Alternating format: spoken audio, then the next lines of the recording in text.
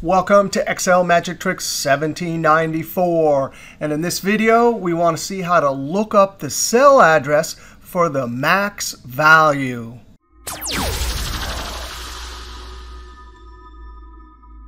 Well, the first thing is let's add some conditional formatting. So I highlight all the numbers, go up to the Home tab, Conditional Formatting, Top Bottom Rules, Top 10.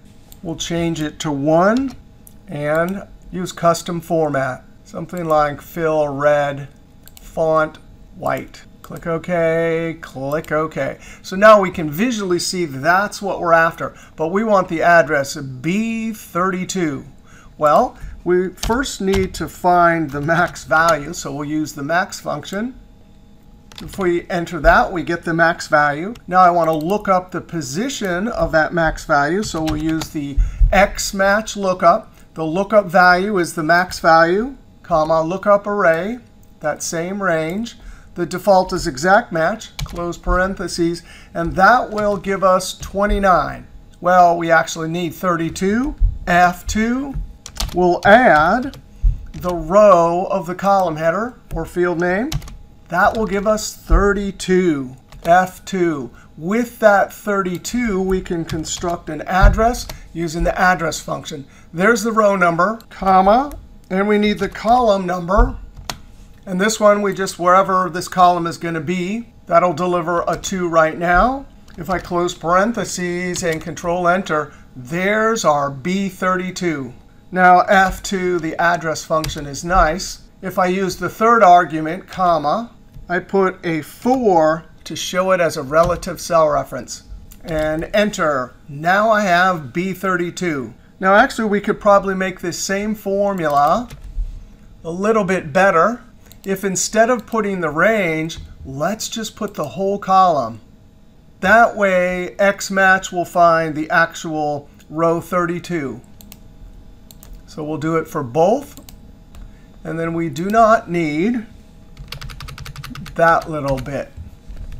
And there you go. That one's even better. Now I want to use a lookup function that's not XMatch. We could use index or XLOOKUP. And I want to look up the max value. I'll use the whole column, close parentheses, comma, within there to get a match, comma, and this to actually retrieve the value.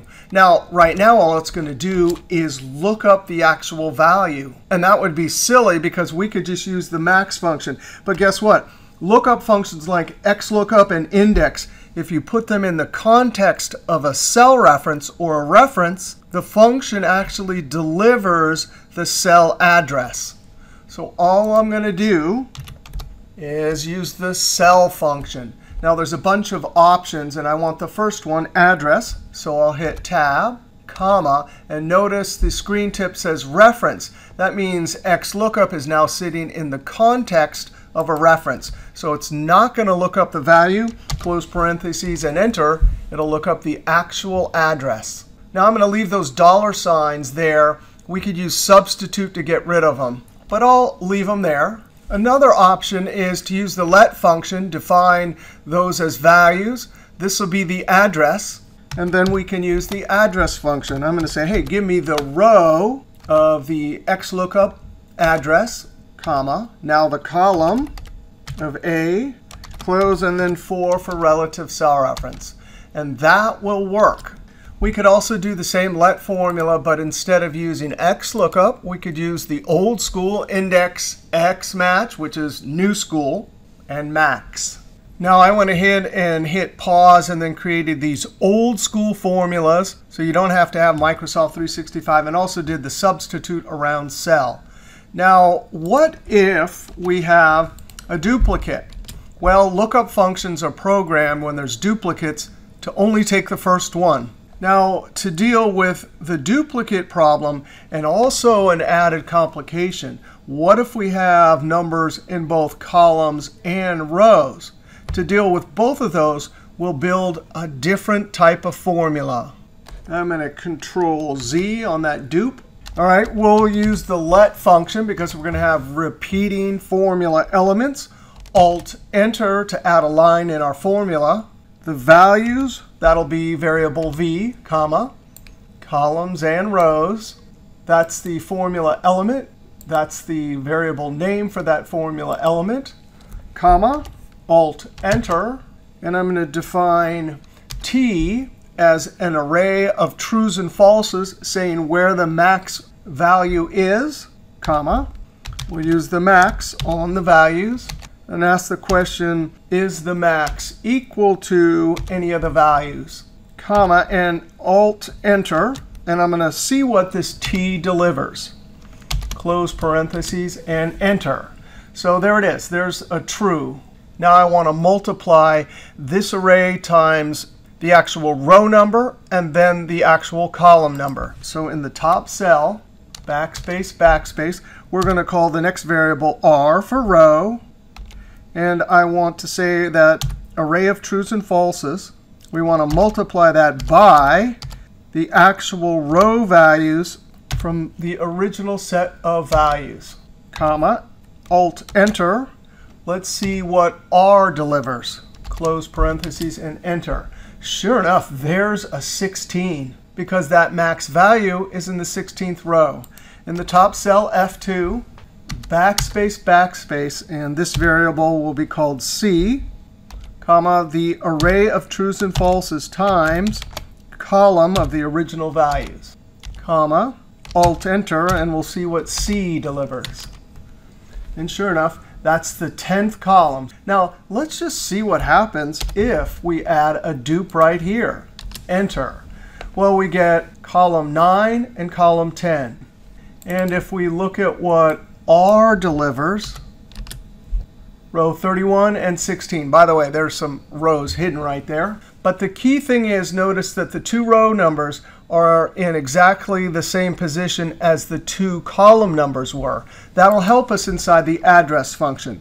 So F2, backspace, backspace, and let's try address. And right in row number argument, I'm going to put an array of values where it'll get all of the zeros, and in our case, the 16 and the 31. Because we put an array of values in there, address will deliver an array of answers. A cell address for each one of the values in this delivered array, comma, and C for column, comma, 4, close parentheses. Now this is going to be a mess, but we'll look at it. Enter. Look at that. I31 and J16. But I don't want all those value errors, F2. So let's just use, and I don't get to use if error very much, but I'm going to use it here. If there's an error, comma, please give me, and I'm going to use the formula syntax for nothing, double quote, close parentheses. And look at that. Now we have these two little floating cell references. In the top cell, F2, now we can use TEXTJOIN. The delimiter, that's what's going to separate the two cell addresses. In double quotes, comma, space, in double quotes, comma. I definitely want to ignore empty, or in our case, the double quote. You can put true, 1, or leave it omitted, comma. I omitted it. That's the text. I come to the end, and when I hit enter, that is a thing of beauty. If I change this to 3, it delivers just a single cell reference.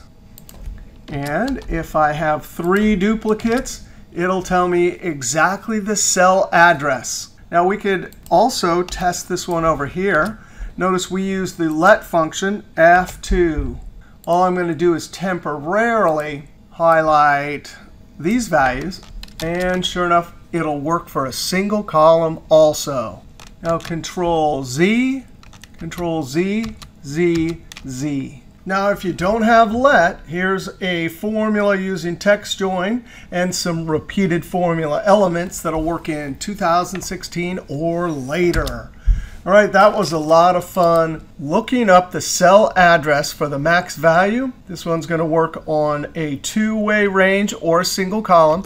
And then we saw a bunch of different examples when we have a single column. All right, if you like that video, be sure to click that thumbs up, leave a comment, and subscribe, because there's always lots more videos to come from excelisfun. All right, we'll see you next video.